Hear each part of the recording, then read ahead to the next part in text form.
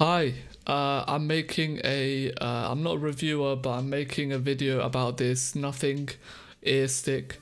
And there was a problem that I've had, and I just want to make a video about it so that you guys don't feel you got the same issues.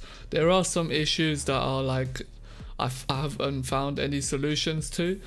Yeah, so there is a feature on these headphones where you can flip. I'm sure most of you already know this. It gets pretty dirty pretty fast, and I haven't come up with a solution of that. But getting straight to the point, yeah, that silver button on the top of the case, you can actually click on that.